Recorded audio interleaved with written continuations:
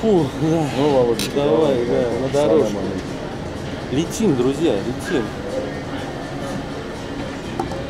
Летим вот сюда. Авиакомпания Махан Аэр только остался. Остальные Нордвинс еще что-то отвалились. Летим в страну, ребят, где по добыче стоит нефть на первом месте, ковры, фисташки еще. Конечно, да. Фисташки. И креветки, оказывается. Но пиво только без алкоголя. Не, можно, конечно, заморозиться с алкогольным, но это реально заморозиться. А так как у нас каждый день новый город, новые впечатления, наверное, мы не будем ставить целью своей поездки найти алкогольное пиво. Алкогольное не будем. И прикол с коврами. В ковре допускается специально брак. Маленький, незаметный, но брак. Представляешь, когда они шьют? А потому что идеальный ковер может соткать только Бог. Вот у них, кстати, на флаге у них написано нет выше Бога, чем Аллах, да, там. А в нижнем краю зеленый и верхний красный 22 раза написано Аллах Акбар. Арбуз, апельсин и лето — это мечи на самом деле. Флаг, где больше всего вот надписей, 22 раза написано. Что касается флага, утвержденным в 1907 году, то композиция цветов соответствует цветам на флаге Таджикистана. Но со львом и мечом посередине, символом древней Персии, замененный в 1980 году на стилизованное под тюльпан слово «Аллах», состоящее из 4 полумесяцев и меча. Согласно древнему иранскому поверью, на могиле павших за Иран воинов вырастает красный тюльпан. А вписанные в зеленую и красную полосу 22 раза, о чем я уже говорил, слова «Аллах Акбар», «Бог велик», это намек на исламскую революцию, состоявшуюся 11 февраля 1979 года по григорианскому календарю или 22 Бахмана 1357 года по солнечной хиджре иранскому календарю. Хотя иранский флаг, он же Деравш, парчам, имеет более богатую историю, датируемую V веком до нашей эры, и, по мнению некоторых историков, был первым в мире и создан иранцами на иранской земле. Все, пока. Так.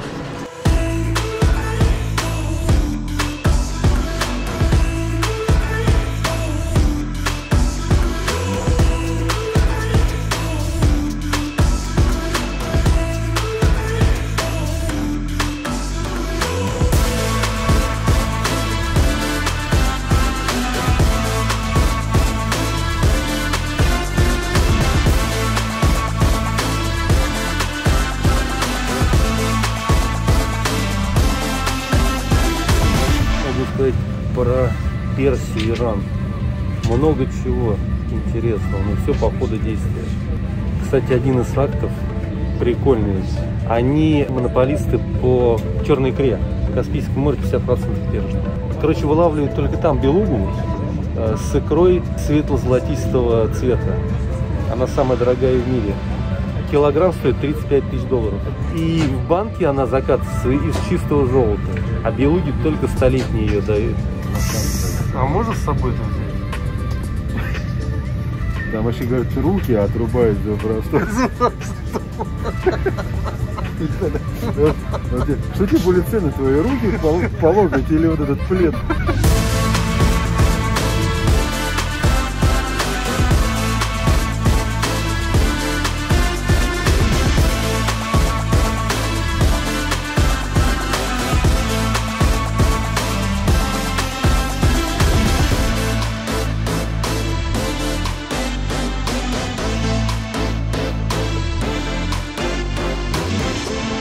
Короче, первым делом надо идти за визой. Здесь она отмечена за 70 евро. Но взяли бы 75. А в долларах 83. Вот так вот.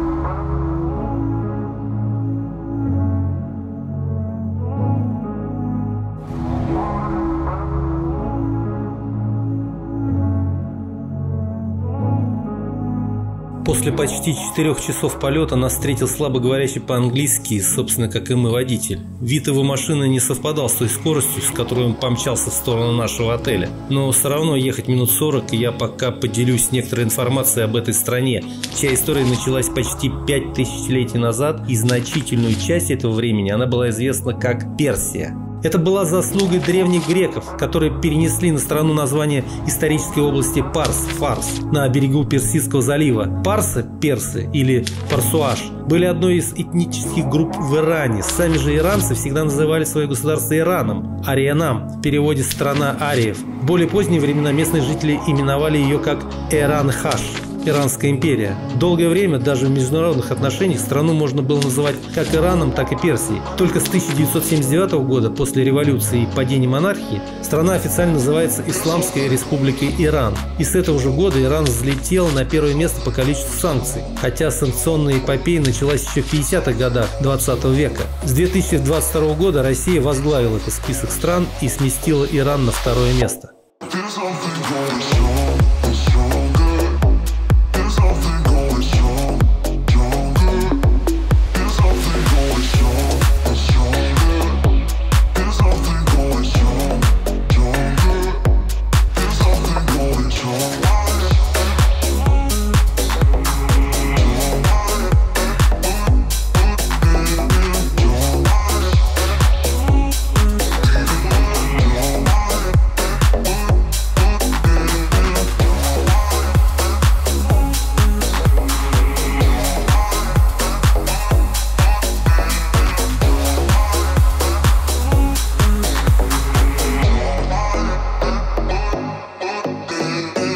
Все есть.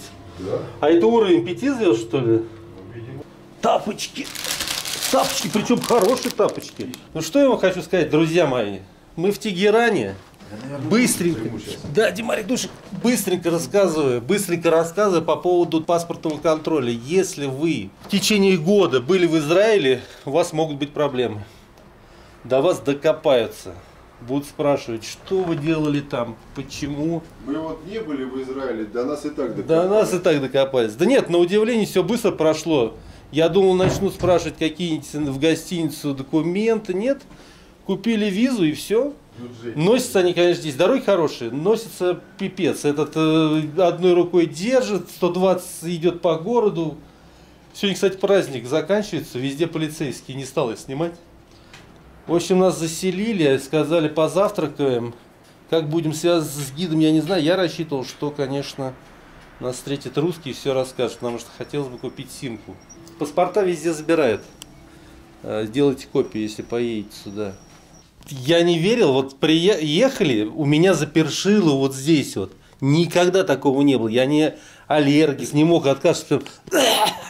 Иран, он вообще очень грязная страна, чисто экологически. Тегеран вообще тут жесть. Люди умирают от этих вот дел, связанных с загрязнением воздуха. Чего? Почему? Может, у него из вентилятора что-то летело, но это пипец просто. Вот здесь сейчас более-менее нормально. Они раньше были нормальными людьми, смотрели фильмы американские, ходили в брюках девушки. Потом 79-й год и шариат. Все. Женщина ничего не может, права на ребенка не имеет, она как инкубатор для него. Мы будем еще узнавать страну. И иду снимать, показывать, как настоящие мужики справляют нужду. Так, это выглядит вот так. Заходим. Так, вот это вот так вот. Вот так вот, это потому что туристов много. Поганых пиндосов. Вот для мужиков настоящий. Это еще культурно. Бумага есть даже. Пойдем попробуем, попытаемся деньги поменять. Попали мы на праздник. 2 дня праздника. Блин.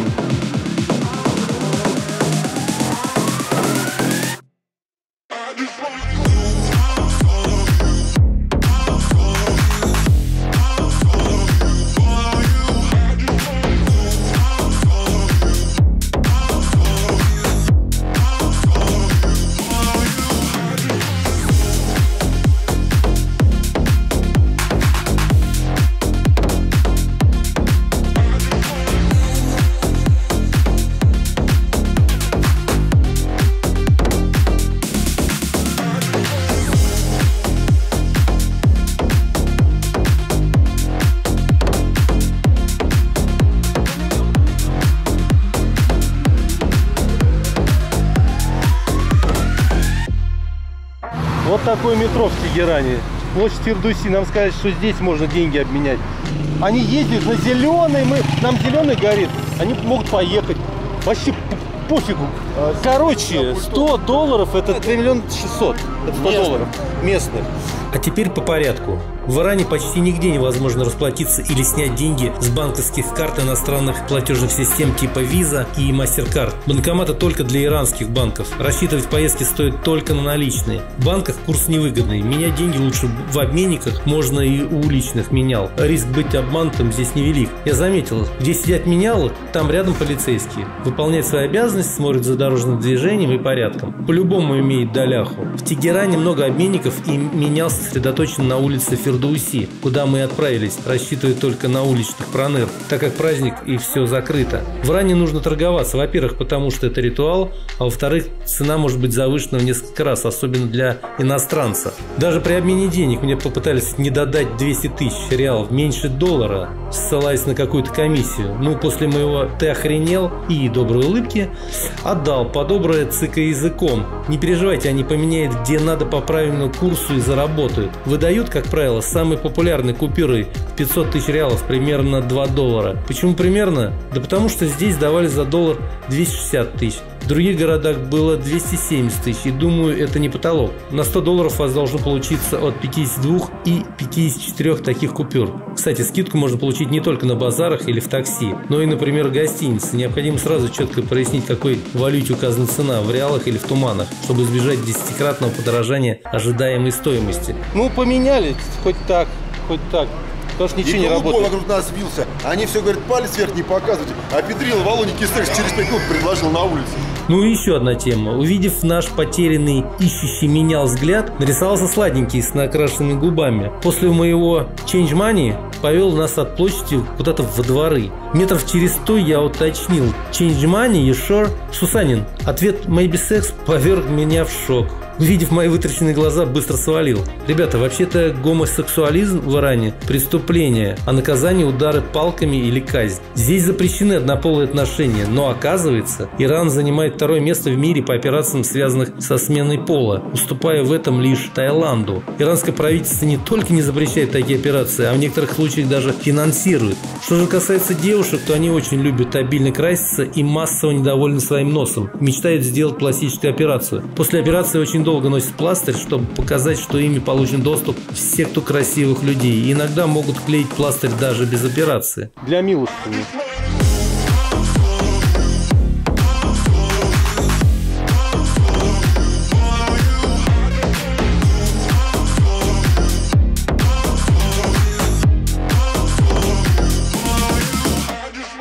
Вот это тумана 50. Автоматически считается вот это реалы, то есть, чтобы было удобнее на новых деньгах. На старых вот эти нули все одинакового цвета. Короче, вот такой вот город, вообще просто серый. То, что закрытый магазин, ладно, все равно даже сфотографировать нечего. Так же вот какой-нибудь красивый там, я не знаю, дверь какую-нибудь там, еще что-то. Может, мы мало прошли, сейчас за симку попытаемся прогуляться. Кстати, у них 3 календаря. Год, значит, 1401, следующий календарь 1400, там разница в 50 лет.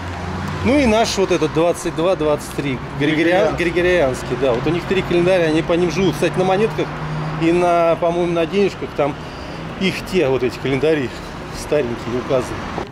Вот тут везде такие, есть вот такие маленькие, есть большие плакатики. Это вот мученики, которые приняли смерть. Шахид это мученик, примерно как у нас герой Советского Союза. С той лишь разницей, что шахиды не бывают живыми. Революционеры, герои Ирана и Иракской войны. Батюшки нулевки. А тут все пиво нулевое. Все пиво нулевое, ребята, все. Нигде цифр нет. Хотели купить симку, но что-то как-то совсем дорого. 70 000, это 12 гигов. $28 он посчитал. Бред вообще. В жизни такую дорогую симку не пользовался. Короче, отпало у нас желание покупать симку. 700, все правильно. 700 в этих. А они откидывают и пишут 70. Тупешка номер раз. Димка прав. 700 тысяч или 70, как продавцы показали на калькуляторе. Я уже запутался, реал или туманы. Почему у меня была уверенность, что $100 это 2 миллиона 600? Хотя в кармане 52 купюры по полляма, а значит 26 миллионов. И соответственно симка выходит меньше $3. Полдня привыкал к этим нулям и дешевизне. Взял за основу, что купюра в 500 тысяч это $2, грубо. И на момент выхода фильма может измениться, потому что валюта Ирана девальвируется на 30-40% несколько раз в год, и это нормально. Меня спрашивали про стоимость бензина. Он мне показал 30 тысяч реал 1 литр, то есть примерно это будет $1,7.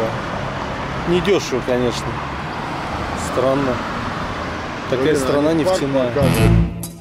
Тупешка номер 2. 30 тысяч реалов, а это 7-8 рублей. Цена бензина за литр, и читал, что его качество заставляет желать лучшего. Вообще, когда забиваете в интернете цена бензина в Иране, то выскакивает 15 тысяч, а это 3-4 рубля. Я подходил в другой колонке, где ребята заправляли свой мотик за эту цену. Оказывается, по этой цене гражданин Ирана может купить 60 литров в месяц. Если больше, соответственно, литр уже будет 30 тысяч. На дорогах только пыжики.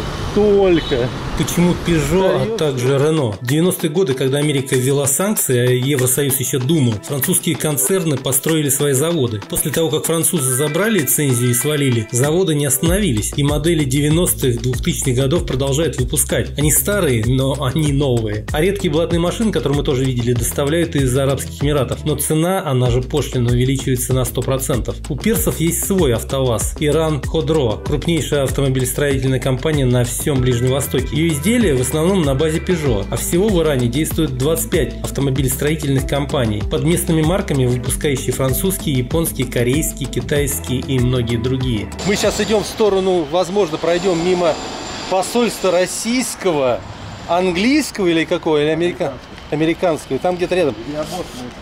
Фильм был «Тегеран 43», посмотрите, про покушение на лидеров Сталина, Рузвельта и Черчилля, когда они решали, открывали второй фронт, хитрожопые. Когда мы их начали, немцы, только мочить, они решили нам помочь. Ну ладно, сейчас не суть. Короче, Сталин боялся летать, и он до Баку добирался на бронированном вагоне, а оттуда на самолете, причем на 2, по-моему, и сопровождали его 27 истребителей. Вот, и 1 декабря 43-го года они, по-моему, вот здесь заседали. Но я боюсь, нам не разрешат снимать, потому что все военные объекты и какие-то такие запрещено снимать здесь. А как их отличить, я не знаю.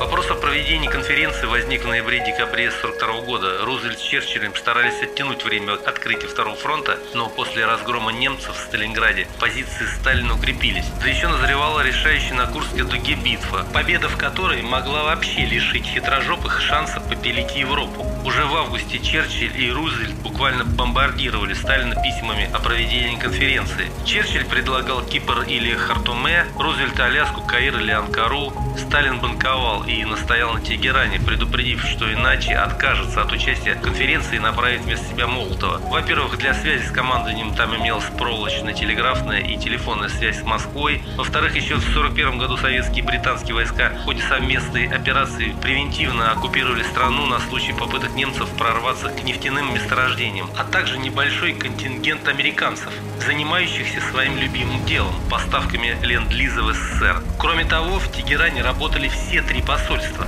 Спецслужбы 3 стран наглухо вычистили Иран от вражеской агентуры. Фактически вся страна была отрезана от всего мира. И негласной причиной в нескольких комнатах советская разведка установила скрытые микрофоны и была в курсе всех разговоров между Рузвельтом и Черчиллем. Как я уже говорил, из Баку в Тегеран советская делегация добиралась 2 американскими военно-транспортными самолетами «Дуглас», которые были переоборудованы под пассажирский вариант с салонами класса люкс. Транспортные самолеты на всем пути сопровождали 2 эскадрильи, 24 единицы американских истребителей Р-40. Ничего не заметили? американскими самолетами. Боязнь Сталина летать, распиарена везде, была связана с частыми авариями именно советских летательных аппаратов, ибо самолетами они стали становиться гораздо позже окончания войны. Существовал даже запрет на использование самолетов руководством СССР, но все равно летали они много и часто, особенно маршалы на фронт. Русское и английское посольство, стоявшие на разных сторонах одной улицы, были превращены в единую крепость, а американское посольство находилось в 7 километрах. Молотов из-за наличия диверсионных немецких групп посоветовал Рузвельту переехать в любой из двух. Американский президент выбрал советское. Рузвельт, конечно, лис. 22 ноября перед самой конференцией встретился и пошушукался с Черчиллем в Каире. По прилету в Иран свалил советское посольство, отчего обалдел уже Черчилль. Ведь на кону стояло вступление в войну против Японии советской армии после победы над Германией, тем самым сильно уменьшив американские потери и затраты. Ничего, кроме бизнеса. Везде жук прикрыл. На самом деле такая договоренность была достигнута задолго до того, как президент США появился в Тегеране, чтобы два лидера могли поговорить с глазу на глаз. И этот пропагандистский камуфляж о том, что главный диверсант Третьего рейха Отто Скорцени силами двух групп парашютистов собирался то ли похитить лидеров, то ли убить их, был придуман для Черчилля, который вынужден был проглотить эту ложь, поскольку прекрасно знал об отсутствии у немцев какой-либо возможности провести диверсионную операцию. Даже придумали ей название «Длинный прыжок». Из вышеуказанного следует, что утверждение Павла Судоплатова о том, что информация о подготовке покушений в Тегеране пришла от Николая Кузнецова с Украины, чья биография – компиляция из жизни нескольких людей, а группы профессиональных разведчиков под руководством резидентов в Тегеране Агаянца и Вартаняна, которые способствовали аресту более 400 немецких агентов и группы из 6 немецких радистов-парашютистов, всего лишь красивая история, так как КГБ любило создавать себе героев. Да что же, он идиот, что ли? Да нет, ты знаешь, по-моему, он гений. Сам дьявол не придумал бы лучшего способа проникнуть в английское посольство. Понимаешь, все дело в том, что в этом городе не существует водоснабжения в том виде, в каком оно существует в других городах мира. Здесь же нет ни труб, ни водонапорных башен. Здесь вода стекает с гор специальными каналами, которые протекают под всем городом. Местные жители называют эти каналы канатами. И вот подобные канаты есть и под английским посольством. Я ни в коем случае не собираюсь что-то утверждать, а просто изложил некоторую информацию, вычитанную из нескольких источников. Не хватает споров, оскорблений и словесных баталий под фильмом на моем канале «Взятие Казани Иваном Грозным», где я также высказал альтернативную, не как преподают в школе, версию этих событий. Как бы то ни было, ни в одном немецком архиве даже не упоминается о покушении на лидеров, так как разведка вермахта была просто не в курсе о встрече в верхах. Подытожу. В результате тегеранских конференций, проходившие в напряженной обстановке, с 28 ноября по 1 декабря 1943 года Сталин с Рузвельтом поделили мир на двоих, а Британская империя осталась не в удел. Там же было положено начало по созданию ООН. По окончанию же войны СССР попытались еще немного поиграть с англосаксами в большую игру, но пехлевицкий Иран был прозападным государством, и, отчаявшись сделать его своим союзником, Советы вывели свои войска из страны.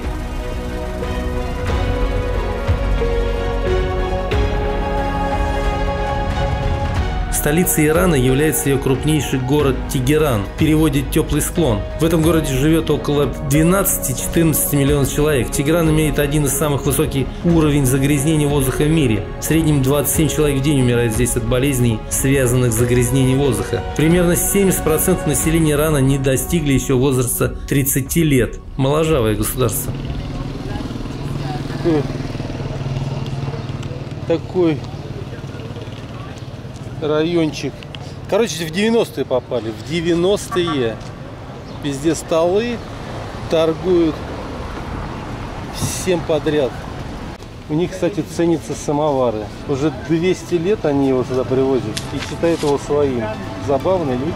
Здесь неожиданно хорошо прижился самовар, и даже это слово вошло в фарси без перевода вместе с дополняющим его и стакан. Самовары у персов были и раньше, уже не первые 1000 лет, но глиняные, а потому куда как менее мобильные. При царе металлические самовары в Персию возили из Тулы и Варшавы, а дальше персы сами наладили их производство, центром которого стал город Боруджер в горах Лористана. Конструкция осталась нашей, а вот декор появился свой. Не менее популярный самовар в Азербайджане, куда мы скоро полетим, и, естественно, будет фильм. Как назвала мои произведения одна подписчица, нерафинированный. Ну, вообще, я читал, что здесь платится на выходе. То есть выбираешь, они тебе цены не говорят. По поводу еды торговаться, по-моему, они не скидывают еду и книги. Вот такое пивко попробуем. Туалет в простых забегаловках по всему городу. Такая жопа. Вот такая жопа.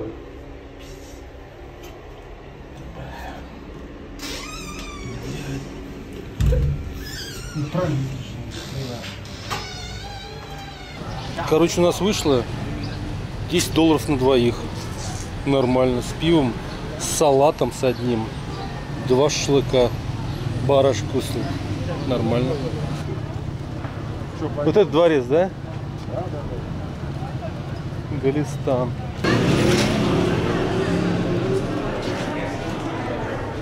Хотели посетить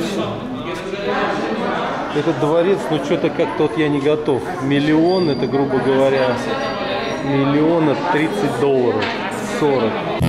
Тупешка номер 3 и последняя. Посещение многих достопримечательностей стандартно – миллион. И Голестан, что в переводе «дворец роз», не исключение.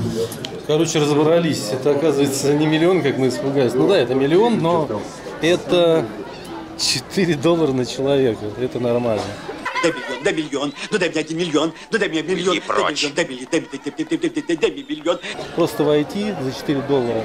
А в каждой по отдельности, грубо говоря, по 2. Ну, нам не надо вот так вот походить, красоту тут посмотреть. Дворец-музей, построенный в 16 веке, условно разделен на 7 частей, в которые входит около 20 зданий. Цена за все строения 7 миллионов, около $27. Целый парк. Я не знаю, что обозначает каждый орнамент в такой нише, но люди почему-то выбирают какие-то себе полюбившиеся. Да, какие-то вот... Видимо, они что-то значат. Почему-то, вот смотри, вот стояла женщина, фотографируется именно здесь. Не рядом. Свобода, потому что... Не. Именно что-то обозначает. Может быть, знаешь, это может быть каждой провинции какой-нибудь. Потому что, ну, вот смотри, видишь, такое ощущение, что это как бы типа гербов разных деревень, провинций. Ну, что-то есть, они-то это видят. Знаешь, как у нас, допустим, помнишь, раньше были союзные республики? Там? Да. Вроде для вот, видишь, одинаково. вот, смотри, взяла, встала здесь именно. Понял? Вот они туда пошли, вдаль. Думаешь, для чего? Надо почитать здесь.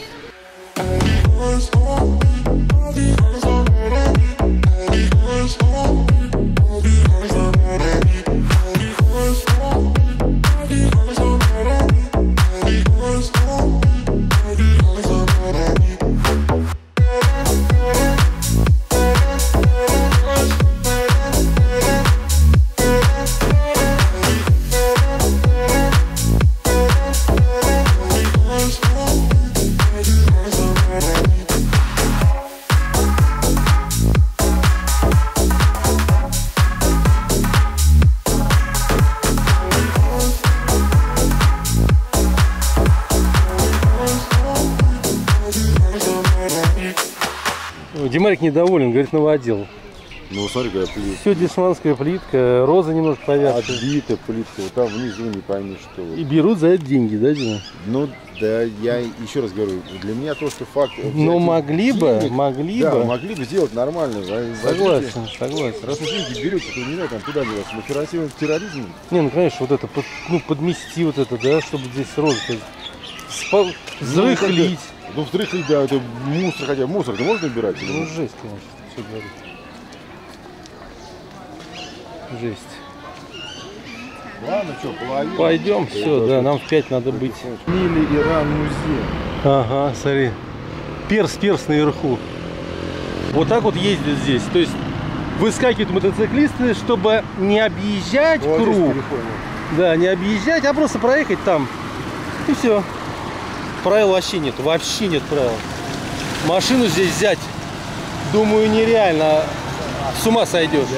На дороге хаос, и каждый едет, как ему вздумается, не включая поворотники. Мотоциклисты-беспредельщики могут ехать по встречке или вообще по тротуару, потому что объезжать квартал неохота, поэтому на многих пешеходных дорожках постоянно протискиваешься сквозь железные столбы от этих ездунов. Я молчу про рынки, когда те же мотоциклисты лезут сквозь толпу. Чтобы автомобили не заезжали на тротуары и газоны, выкапываются огромные канавы, которые я принял за ливневки. Шум, гам, рев на улице постоянный. Вот несколько правил, если все же решили взять автомобиль в аренду, хотя без иранской банковской карточки выйдет дорого, от 70 евро в сутки за самый экономный вариант. Иран находится на 3-м месте по памятникам культуры в мире после Египта и Италии. Да, но по Тегерану это не скажешь. Я надеюсь, дальше будет интересно. Для нас вызвали вот такой такси. Я сзади хочу. Да. И мне вчера хватило.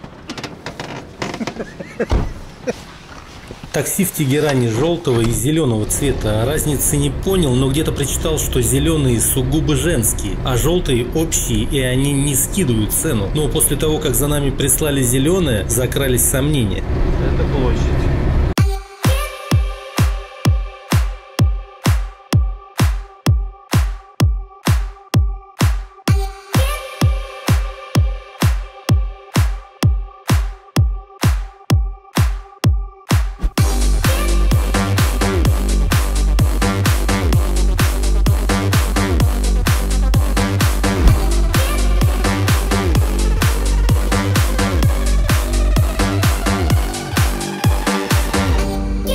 Я только гору увидел, да, все время туман был. При Эльбрусе здоровые какие.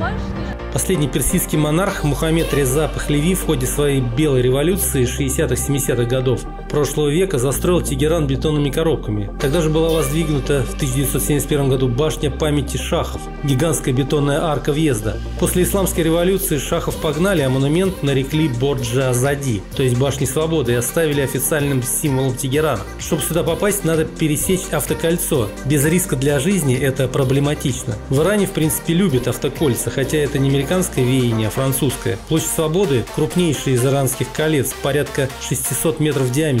И на всем этом пространстве ничего, кроме 45-метровой башни со смотровой площадкой и памятником туристу, делающему селфи, нету.